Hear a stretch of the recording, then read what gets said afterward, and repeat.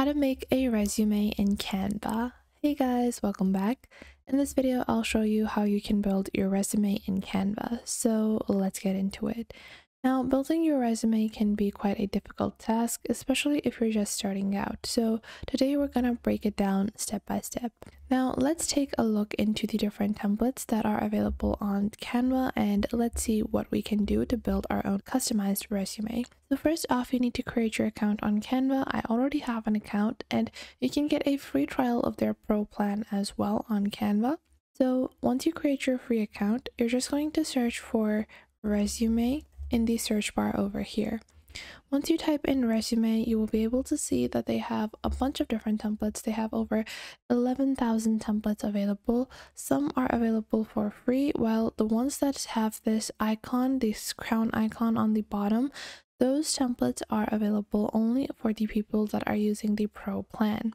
Now you can scroll and see all of the different templates that are available and you can choose the one that you like the most. This just really depends on what industry you're in. If you're in more of a corporate industry, you want to keep a simple and neat resume. If you're more so in a casual industry, in the marketing industry, where resumes are more colorful or bright, you can choose a more bright resume. So this really depends on your sector. Now for us, we're going to be taking a look at one of a more professional template.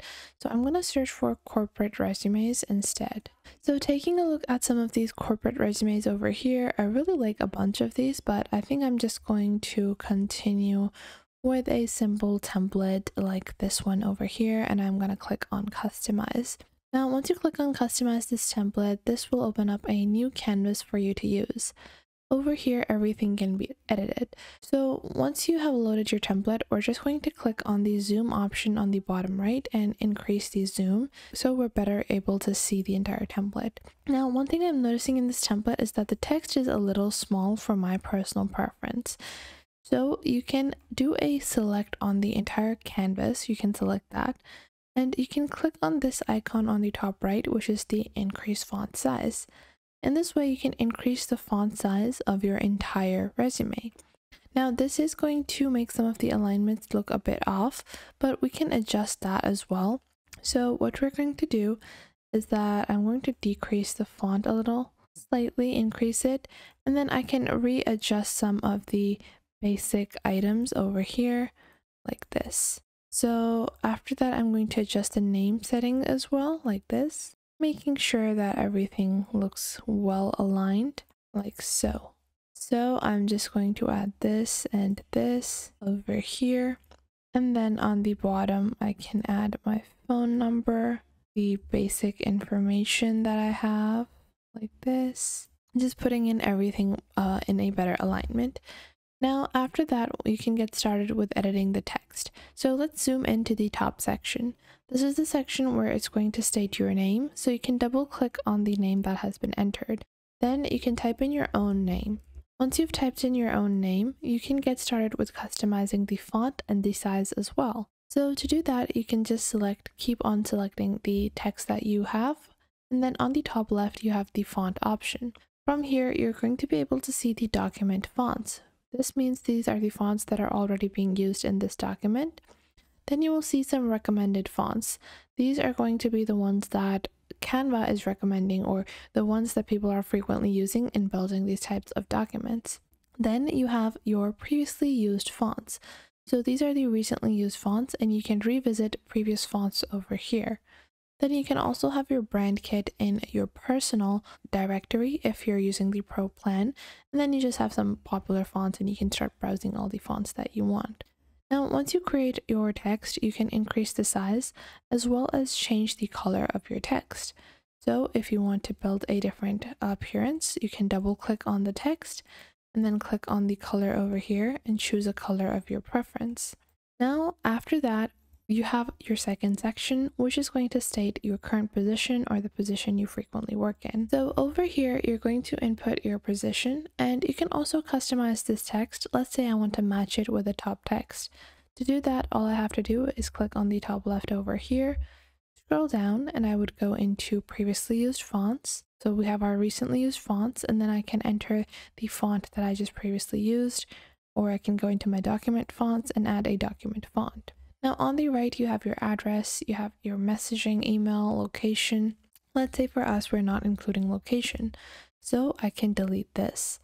Now, another great feature is to group two items together. So I can do a left click and then select both items together, and then I can move them accordingly. So what I'm going to do is I'm going to align these elements together, like so. Now, once I've done that, I can input my phone number and email over here. After that, you have an About Me section. So in our About Me section, we can click on this text over here, and then you can write about yourself. So whatever is going to be your personal message, you can write over here in your About Me section, your skills, how long you've worked, or how you got about to go in this industry. You can enter all of that into here. Then you also have the option of Magic Write in Canva. You can click on continue writing over here, click on try it out, and this is a pro only feature, but you can actually go on ahead and, continue writing with Canva. You can make it continue writing, and then it's going to keep on building upon our text. Now, this has created a really long section, but what I'm going to do is that I can select it once again, click on Magic Write, and I'm going to click on Summarize Text.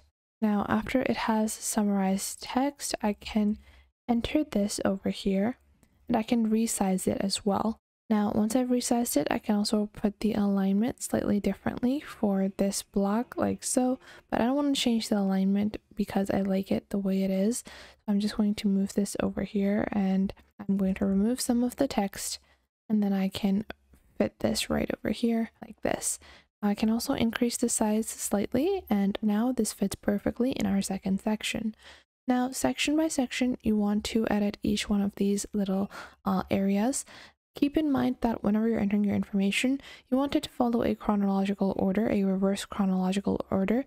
So your most recent job should always be on the top, and then it should go down. This is something that a lot of educational writers don't teach you. However, in companies, that's what they prefer. They want to see where you're currently working at or what you were currently doing most recently, rather than seeing, oh, after high school, you did this job, then you did this job. So this is the better way to structure your resume. You should follow suit with your education in the same way. Instead of going for a chronological order, so high school, college, university, go for college, university, and high school, because they want to know your most recent activities on the top of your resume. So once you've completed editing your resume, you can click on share on the top right, and then click on download, and download this as a PDF print standard or JPEG. I recommend downloading a PDF standard for most use cases. Keep in mind that you should always create multiple different resumes, and you should always create a resume tailored to the job listing. Try to include some keywords from the job listing and tailor your resume accordingly to what the job requires, and that can help you in building your resume on Canva. I hope you guys found this video helpful.